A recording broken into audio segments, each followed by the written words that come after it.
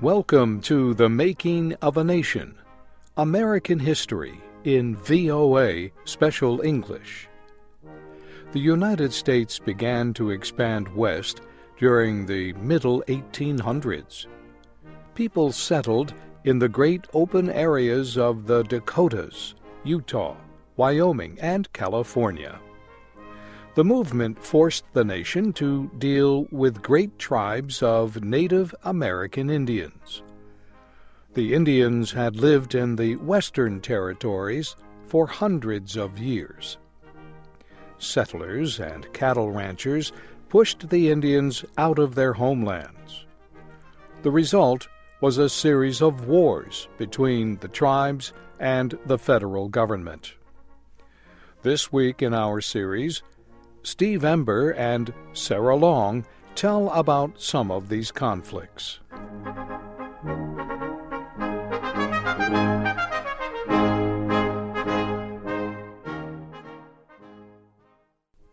At first, the United States government had just one policy to deal with the Indians. It was brutal. Whenever white men wanted Indian land, the tribes were pushed farther west. If the Indians protested or tried to defend their land, they were destroyed with crushing force. By the middle 1800s, almost all the eastern Indians had been moved west of the Mississippi River. They were given land in Indian Territory in what is now the state of Oklahoma. The government described these Indians as civilized. This meant they were too weak to cause more trouble. Many agreed to follow the ways of the white men.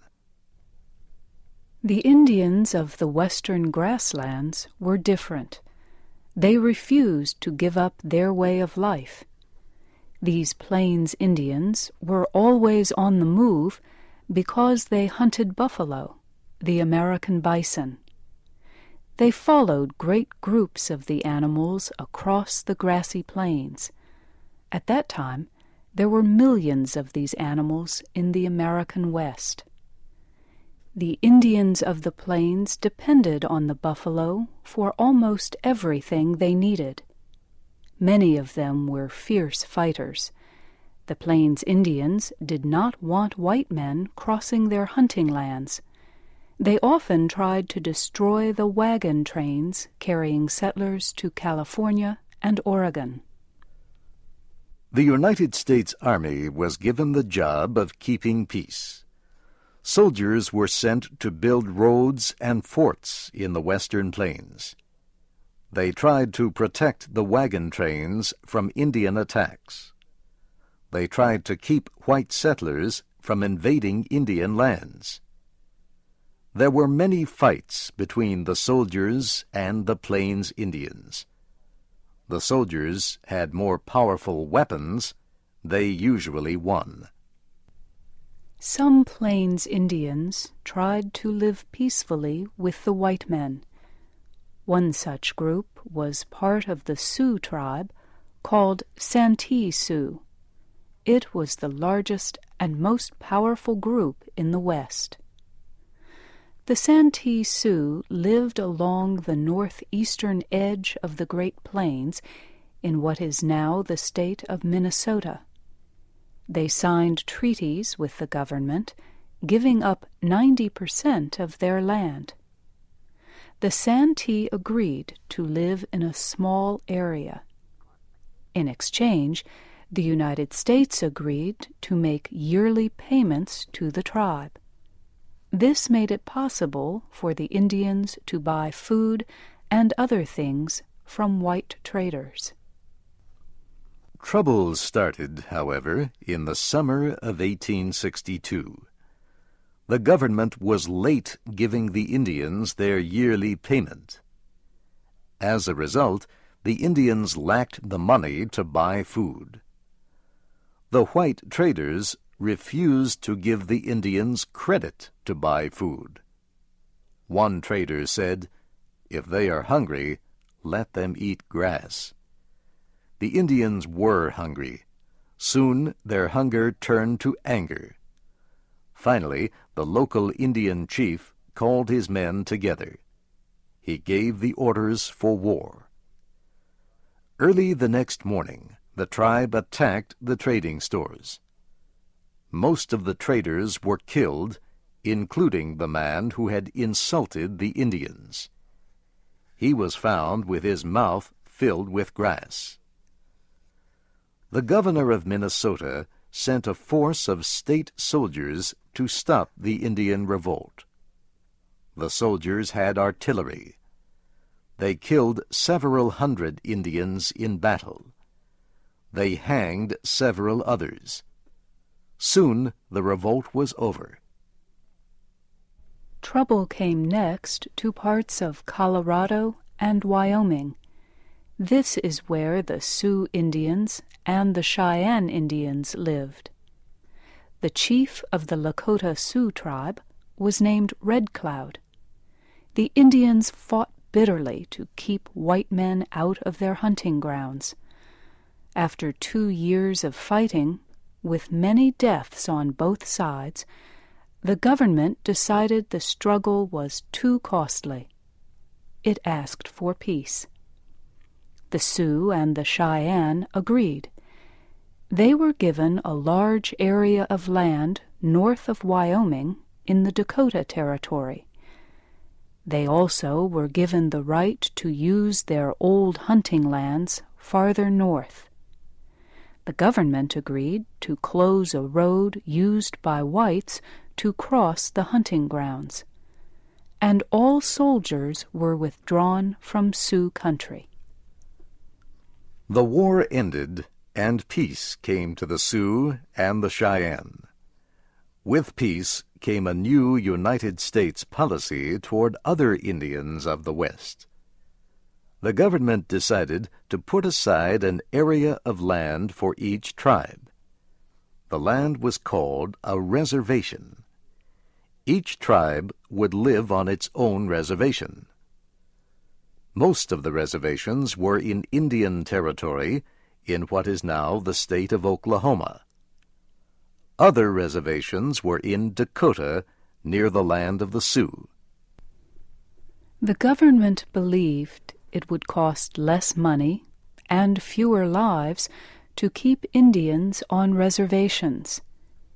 The Indians would be away from possible trouble with white settlers. Instead of moving freely over the plains to hunt buffalo, the Indians would live in one place. They would receive food and money from the government. Officials came from Washington to explain this new policy to the Indians. A big meeting was held. Chiefs representing many tribes attended. The chiefs spoke, one after another, to the government officials. All of the chiefs said they, too, wished to live in peace with the white men. But many questioned the decision to move to reservations. One who did so was Chief Ten Bears of the Comanche tribe. He said, "There are things which you have said to me that I do not like. You said you wanted to put us on a reservation. You said you would build houses for us. I do not want your houses. I was born on the plains where the wind blows free, and there is nothing to break the light of the sun. I was born where everything breathed a free breath. I want to die there, not within walls." So the government and the Indians reached a compromise. The tribes were given reservations in Indian Territory, but they were also given permission to hunt buffalo in a wide area south of the reservations. The Indians agreed to give up all their old lands. They agreed to live in peace on the reservations. In exchange, the United States promised to give the Indians all the food, clothing, and other things they needed. It also promised to give them schools and medical care. The Indians were not happy with this agreement. They did not want to give up their old ways of living. However, they saw they had no choice. The government was too strong. They waited weeks, then months, for help to move to the new reservations. They could not understand the delay in carrying out the agreement. The delay was in Washington, D.C.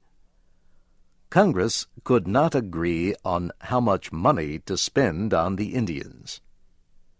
So the lawmakers refused to approve the agreement. They left the situation unsettled. Again, Indians were forced to watch angrily as white settlers began moving on to lands they had agreed to give up. As the whites moved in, the buffalo and other animals left. The Indians had difficulty finding food. Soldiers shared their food with the Indians. It was not enough. Western officials sent urgent messages to Washington asking for supplies for the Indians. No supplies could be sent until Congress approved the money to buy them. As before, some of the Indians became angry and refused to wait any longer. Their anger led to new fighting. In the end, it was a fight that failed to win back their land. That will be our story in the next program of The Making of a Nation.